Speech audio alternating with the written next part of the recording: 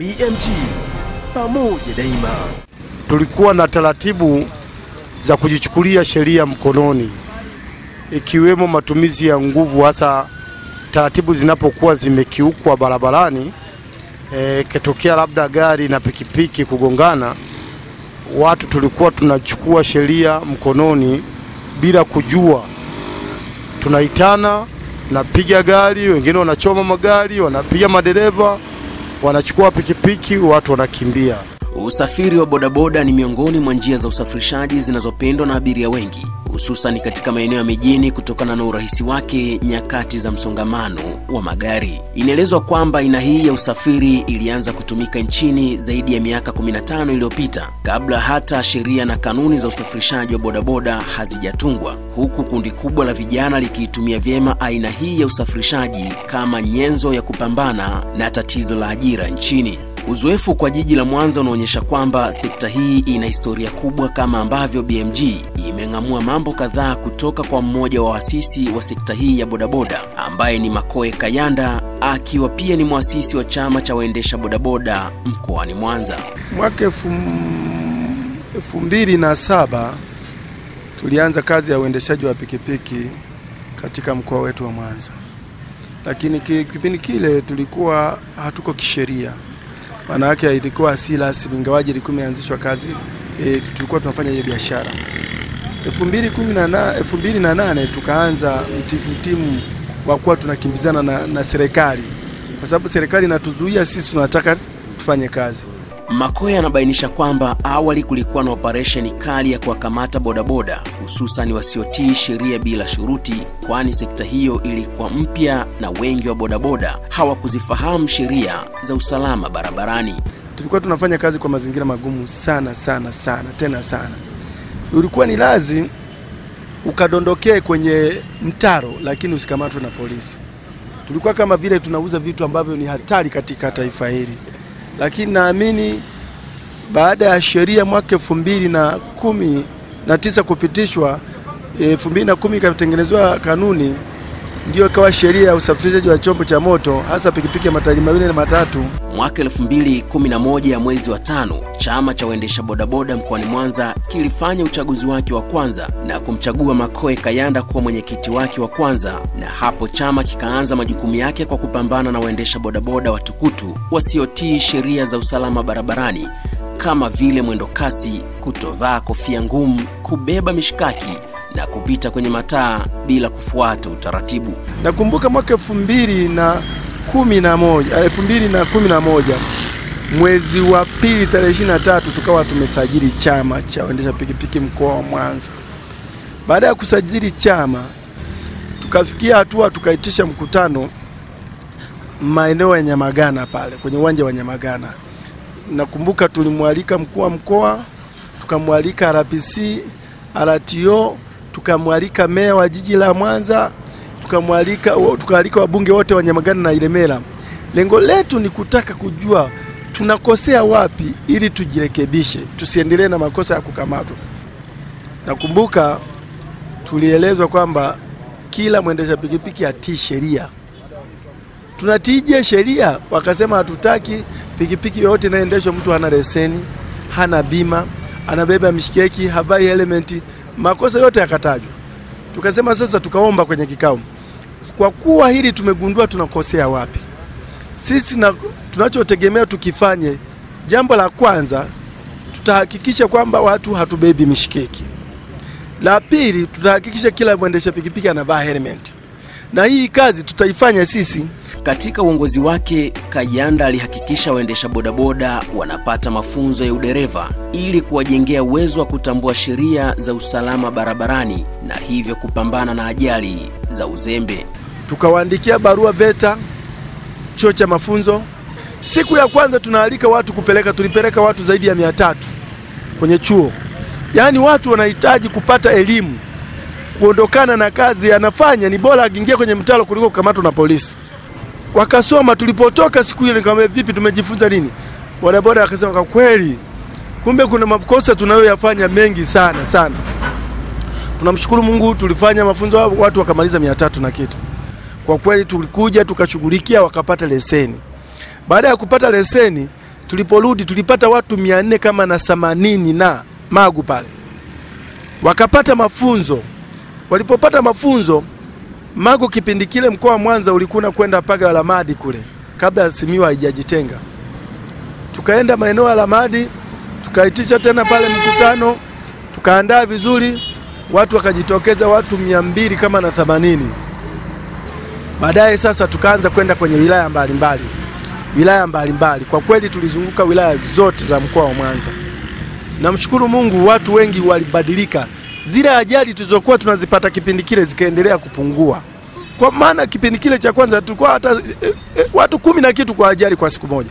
Wakati juhudi hizo zikiendelea katika kuiboresha sekta ya bodaboda mkoani Mwanza, bado changamoto ya wizi wa pikipiki kaibuka, na uongozi wa bodaboda chini ya mwenyekiti Makoye Kayanda ukajizatiti kupambana na hali hiyo. Nimezunguka katika wilaya zote za mkoa wa Mwanza mpaka na Geita kabla Geita hajatoka, nikihamasisha watu wapate elimu. Kwa kweli namshukuru Mungu.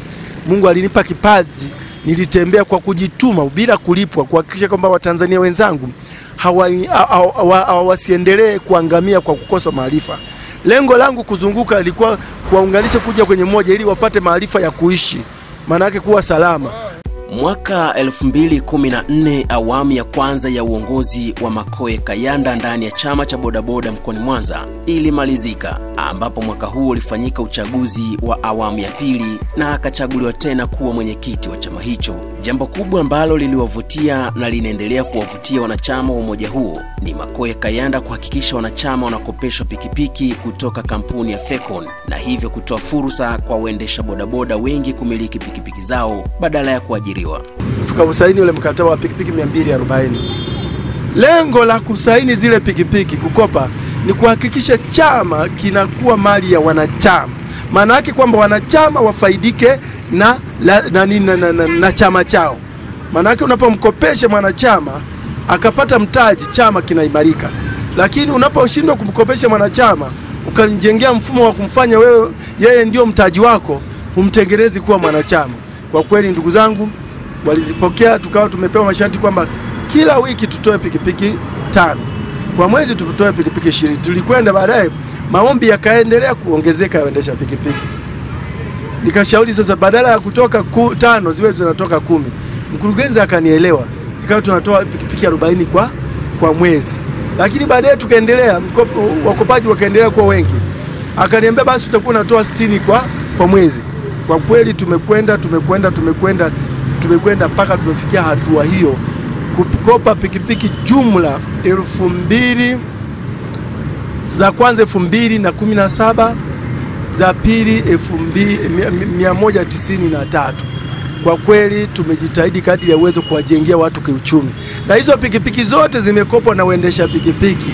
Hakuna kiongozi aliyekopa. Sisi viongozi tulikaa pembeni kwa sababu maana jua ukishakuwa kiongozi kijikopesha kulipa inakuwa shida. Hata hivyo, hatua hiyo ya kuzuia viongozi kukopa pikipiki ilileta chuki miongoni mwa viongozi wa chama hicho. Walinilaumu sana viongozi wenzangu kwa sababu kuna baadhi ya viongozi wanalenga maslahi, hawalengi nini wanachokifanya. Walinilaumu sana, nikajenga na chuki sana kwa wakopaji, kwa viongozi. Lakini tukaamua kujaribisha pikipiki kama 4, zote zilishindikana, tukazikamata kutoka kwa viongozi. Kwa kweli tumejitahidi kadri ya uwezo chama kukifikisha hapo. Hadi kufikia mwaka jana, wakati chuki hizo zikihatarisha umoja, mshikamano na uhai wa chama, awamu ya pili ya uongozi wa bodaboda mkoani Mwanza ilifikia ukomo na uchaguzi wa awamu ya 3 ukafanyika tarehe 25 mwezi wa 11 mwaka jana. Hata hivyo, uchaguzi huo unaelezwa kugubikwa na vimbwanga. Kwanza halikuwepo vuguvugu la uongozi, bali yalikuwa mapinduzi ya uongozi. Nikimaanisha hivi mapinduzi ya uongozi kwa sababu uchaguzi uko kwa mujibu wa kanuni na taratibu na katiba, lakini kanuni tuliziweka pembeni, tukafanya tulichotaka kukifanya sisi. Sisi kama viongozi tuna watendaji. Tunapotoa maelekezo watendaji watekeleze. Lakini wanapoyafanya wanayoyataka wao, wana malengo yao binafsi. Tulilenga chama kisiwe kwenye mfumo wa mgogoro. Tulilenga chama kiende kwenye mfumo wa kuwa taasisi kubwa yenye benki yake, yenye kuweza kukopesha waendesha pikipiki fedha taslimu. Lakini sasa chama tumekipeleka kwenye migogoro ya uchu wa madaraka kwa maslahi yetu binafsi. Watu wamelenga maslahi yao binafsi. Mimi mwenyekiti wa mkoa ningekuwa na tamaa, pikipiki nilizopewa zile tu zingekuwa zinatosha. Ningebeba 16 nikakaa pembeni, nikaendelea. Ulikuwa ni mtaji tosha wa kuwa nakopesha, au ningebeba pikipiki 50 ingekuwa na mtaji tosha? Hapana. Nikalenga kwamba chama ni mali ya wanachama. Lazima tuhakikishe waendesha pikipiki wanafaidika na umoja. Akiwa makamu mwenyekiti wa chama cha waendesha bodaboda mkoani Mwanza, Saif Kagoma anaeleza mikakati iliyokuwepo ndani ya chama hicho ambayo anadhani imevurugwa na uchaguzi wa awamu ya 3 uliofanyika mwishoni mwa mwaka jana, na hivyo kukigawa chama makundi mawili, kundi moja likiungwa mkono na wajumbe wa mkutano wa uchaguzi na kundi la pili likiungwa mkono na wanachama. Niseme kwa kweli tulikuwa tunaenda vizuri kwenye mafanikio mazuri, na sasa tulikuwa tumejipanga sasa kuendelea hasa kwenye mfumo wa bima ya afya, kwamba kipindi hiki sasa ambacho kimefanyika uchaguzi, tulikuwa tumejipanga kuhakikisha kila mwendesha pikipiki anakuwa na bima ya afya ya matibabu kulingana na changamoto ambazo zinazotukabili. Angiwezaje kuifikia bima ya afya mwendesha pikipiki? Nadhani tulikuwa tumeshaanza na baadhi ya vituo kuvishawishi na kuvipa mwongozo, na baadhi ya vituo vimeshakata bima ya afya ikiwemo Tanganyika, kituo cha Tanganyika. Kwa maana ya kwamba kuna mifumo ile ya mifuko ambayo inafanyika katika vituo, ndio tulikuwa tunashauri. Lakini pia wataalamu wa bima za afya tulijaribu kuwa tunaongea nao namna gani wanaweza wakatusaidia kulingana na kipato chetu cha chini kupata namna ya kuwa na bima ya afya ya pamoja kama vikundi vyetu kupitia vituo ambavyo viko ndani ya mji wetu wa Mwanza. Wakatupa utaratibu na hasa bima yetu hii ya serikali, ambao kwa sasa bima kwa kila mtu mmoja inatoza shilingi 78 kama sikosea, ambayo mkiwa zaidi ya watu kuanzia 5, 10 kwenda mbele kulingana na wingi wa idadi ya kituo chenu, mnalipa pesa ile ya pamoja, mnakata bima kwa kila mtu mmoja mmoja, ambayo ni inachukua mwaka mmoja. Kwa hiyo ilikuwa ngumu sana waendesha pikipiki kutuelewa baada ya kuwa tunaanza ajenda hiyo, na ndio ilikuwa ajenda mama baada ya uchaguzi, kama tungeendelea kuwepo na hili. Lakini wengi walituanza kutuelewa na wakaingia kwenye mfumo, na faida wameshaanza kuiona. Kumekuwa na madhara mengi yanatokea, kuvunjika miguu, watu tunakosa namna ya kujihudumia, lakini kwa kupitia bima ya afya ingeturahisishia sisi kuweka mfumo mzuri wa maisha yetu. Suala hili la mkanganyiko wa uongozi wa bodaboda mkoani Mwanza sasa limefika hadi kwa viongozi wa serikali, na maamuzi ya upatanisho yanasubiriwa kwa hamu miongoni mwa bodaboda wengi. Na nishukuru Mungu kwamba tayari viongozi wetu wa serikali kupitia mheshimiwa mkuu wa wilaya tayari analifanyia kazi, na kwa maelekezo yake kishataka kwamba sisi tusiendelee na taratibu za aina yoyote kuhusu bodaboda. Taratibu zielekezwe kwenye jeshi la polisi, aidha kwake yeye kama mkuu wetu wa wilaya, mpaka pale wao watakapolipatia ufumbuzi swala letu la malalamiko hii. Japokuwa kuna mambo mengi bado yanaendelea na hawa ambao tayari wao wanaona ndio viongozi wapya. Sisi kama chama hatujakabidhi. Maana yake kama kuna mtu atafoji makabidhiano, yeye ya kwake, hatua nyingine hiyo. Lakini kwa mujibu wa katiba yoyote ile, chaguzi zozote zile, wako na makabidhiano, na makabidhiano nasimamiwa na taasisi fulani inayohusika na uchaguzi yule. Kwa mfano, kwa mujibu wa katiba yetu na kanuni yetu, kuna tume huru ya uchaguzi inayopaswa kusimamia utoaji wa fomu wa wagombea, uchakato wa kujadili fomu kwenye uchaguzi, kusimamia matokeo, na baadaye inakuja inasimamia makabidhiano. Baadaye ile kamati inakuwa imejifuta. Mpaka dakika hii hatujakabidhi kwa sababu bado tuna malalamiko, tuna mgogoro, malalamiko yanashughulikiwa. Licha ya mvutano huu, bado waendesha bodaboda mkoani Mwanza wanaeleza kufurahishwa na aina ya uongozi wa mwenyekiti Makoye Kayanda. Kwanza kabisa Makoye uongozi wake ulikuwa umetulia.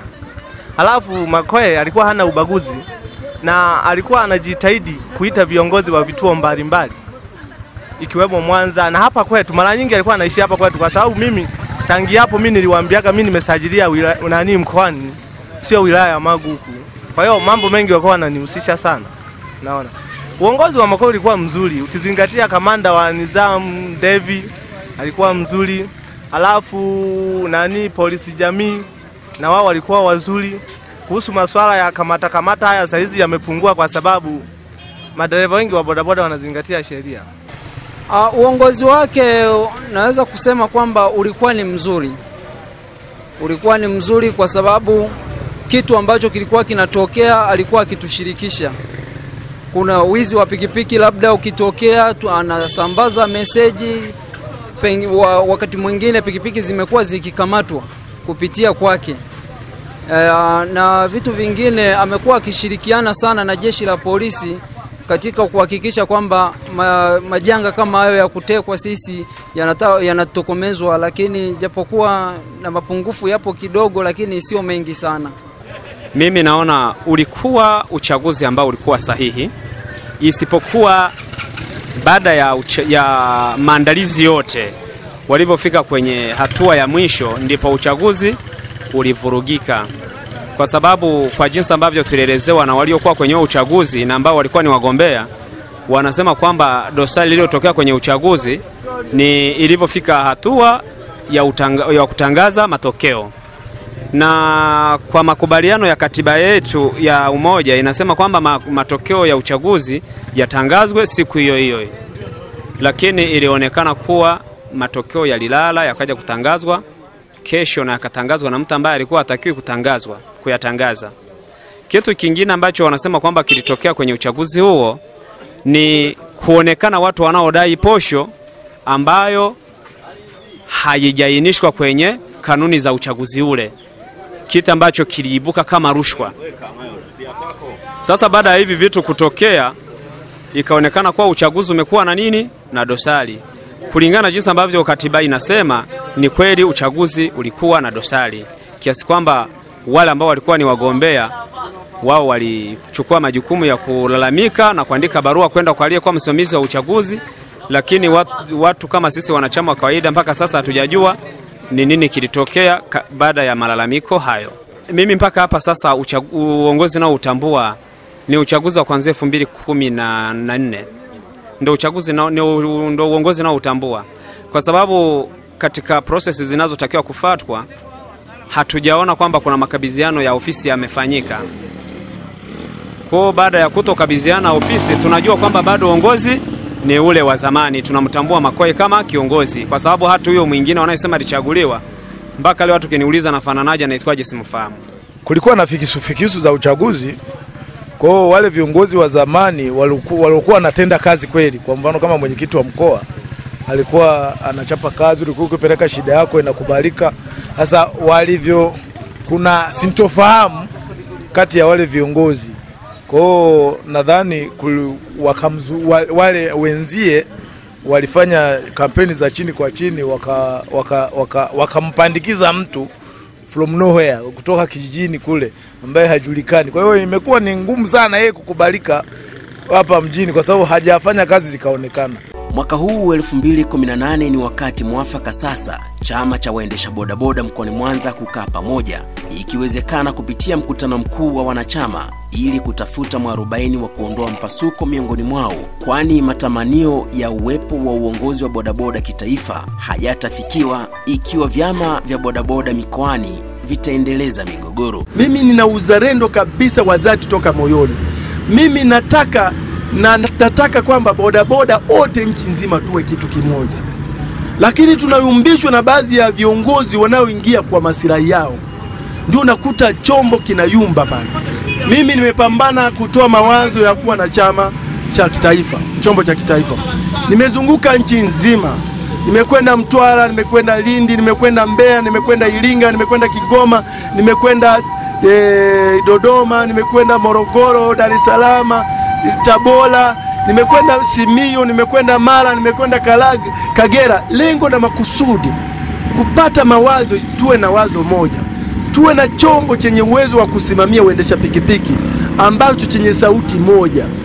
Tatizo lililomo sasa, wapo wenye nia na sauti moja, lakini wapo wenye nia na maslahi yao. Ni kushukuru sana kwa kufuatilia makala hii. Tafadhali usisite kuungana na BMG kwa kubonyeza subscribe hapo chini ili uwe unapokea habari zetu kwa urahisi na kwa wakati. Ni kuache na habari hii njema kutoka kwao Van Travel Agents ambao wanapatikana jijini Mwanza, jengo la New Mwanza Hotel, ambao ni mabingwa wa utoaji wa tiketi za ndege kwa usafiri wa maeneo mbalimbali ndani na nje ya nchi. Wanapatikana kwa nambari za simu 0755667504. Naitwa George Binaji, BMG pamoja daima. BMG pamoja daima.